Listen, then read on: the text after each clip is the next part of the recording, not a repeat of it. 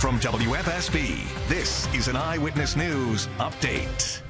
Thanks for joining us. I'm Erin Connolly. Here's a look at some of the day's top stories. And I'm Stephanie Simone. Former Connecticut Governor Lowell Weicker has died at the age of 92. He won the gubernatorial race in 1990 after forming his own party. Plus, during his time in Congress, he was the first Republican senator to call on President Richard Nixon to resign. Weicker died after a brief hospital stay. We'll have much more on his life and reaction from fellow politicians when you head to WFSB.com. In New Haven, police are investigating the death of a baby on Farron Avenue. It happened Wednesday afternoon. Police say no arrests have been made at this time. The Hartford Police Union says the Hartford Police Department is collapsing amid struggles to keep officers. The union says more than 125 officers have left the force since 2020, and retention is below 30%.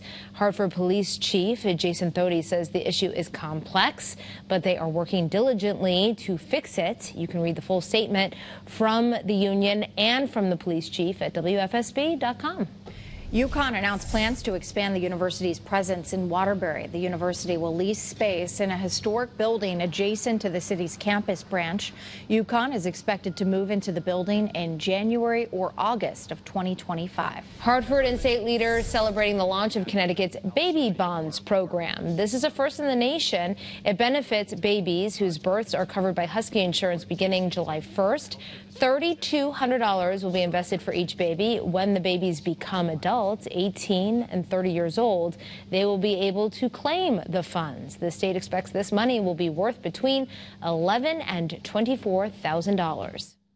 For our Thursday across Connecticut, we'll start off with overnight lows 60 to 65 by the afternoon, warm to 80 or higher for many communities, especially inland. You may notice a bit of a subtle downturn in humidity. That's thanks to the cold front that moved through late on Wednesday, bringing a round of thunderstorms to Connecticut. As we head into the end of the week and the end of the month on Friday, we will do so with a partly to mostly sunny sky.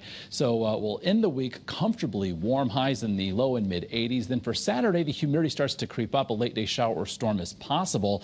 Sunday, a better chance for isolated showers and storms. It will be humid. Monday, scattered showers and storms likely, and a shower storm can't be ruled out for Tuesday.